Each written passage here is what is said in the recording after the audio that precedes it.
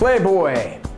How do we decorate for a Playboy party? Well, you want to keep everything kind of intimate. So low lights are good.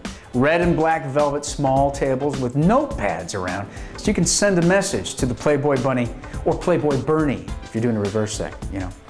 What kind of music? Well, how about soft romantic music? Dress code for this theme includes girls dressing up like bunnies, complete with, you know, tall rabbit ears, cottontail bikinis, or bodysuits with high heels.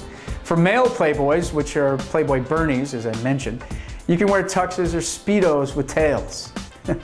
Guests dress in swanky or casual attire. It's all about feeling classy and sexy at the same time.